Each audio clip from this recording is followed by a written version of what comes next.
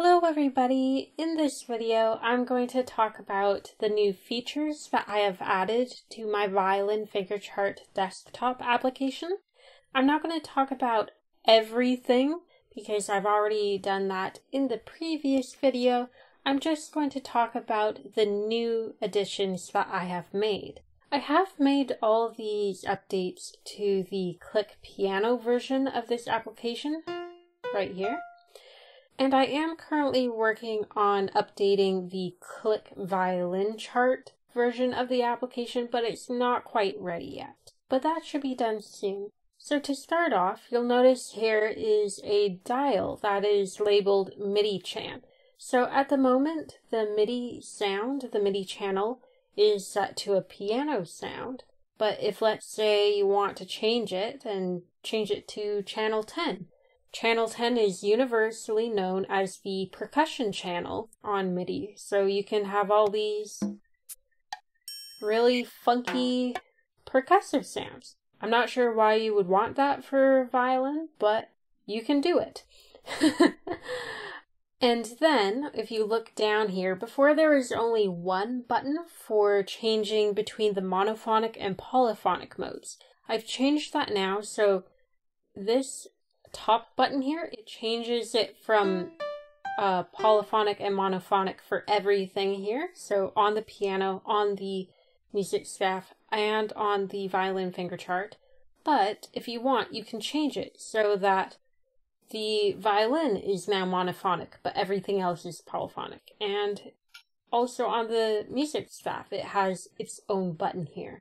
So you can really customize it that way. And the other new thing about here is the recording features. So everything in this darker purple square here has to do with recording. So let's say you are a composer and you're trying to compose this new piece for violin and you're using this application to test out the different fingerings to make sure that it works for the violin and that it's idiomatic. And you've come up with some great melody and you want to save it. So first of all, you would turn on this blue toggle right here that's labeled record, and then you'd start playing.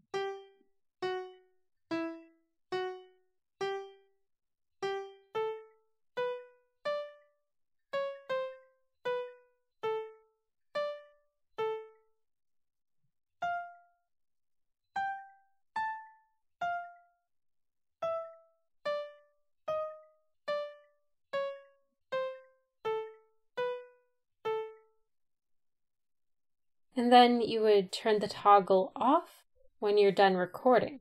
And then you would just hit the play button and watch it go.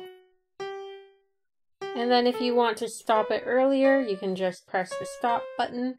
And now that's saved locally in the software, but it's not saved on your computer. So in order to save it on your computer so that way you can access it later on, you need to export. So you just click this export button here, and I'll just call this test.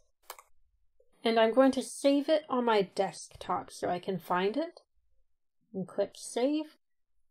And now it's saved to my computer as a .mid file.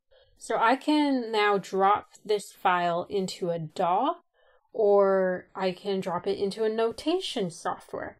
So I'm going to put it in MuseScore here to show you guys something. Of course, this should work for pretty much any other music notation software. So whenever you import a MIDI file into a notation software, it's going to make its best guess for what should be written, right? So there can be staccatos in places that you may not necessarily want. For instance, like here there's a staccato on almost every note that I inputted. It can also look weird in terms of the rests and how the rests are written. If you play chords especially, you may not necessarily play chords, of course, in this context because we're writing music for violin, but if you write chords, or if you, for instance, write an entire quartet and write all the voices into the same file and then import it into a software like this, into a notation software, it's going to be a complete mess. You need to divide out those individual melodies. Otherwise, you visually will not be able to understand what it is that's written out. Trust me, I've been through that. Yeah, so you are going to want to clean this up in your notation software before you hand it off to a musician, to a violinist, anyone really. And let's bring this up. Now let's say you've already worked on a composition and now you just want to double check that whatever it is you've written actually works on the violin, is actually idiomatic, or is actually the playing level that you want it to be, for instance. In this case, when you already have a file, you want to save it as a .mid file and then click the import. And I already have the test here, but it can be any other .mid file, .midi. And you open, and then you just press play. And then whatever file you have will just play. So let's say you've written something that is very fast, and it's too fast for your eyes to follow on the violin finger chart. Well, that's what this slider is for. So if you pull it over to the right here, it'll slow things down. And it'll slow it down in milliseconds here. That's what's written in this box. So 1,000 milliseconds is worth 1 second, right? So right now it's slowed down by a little bit over 2 seconds.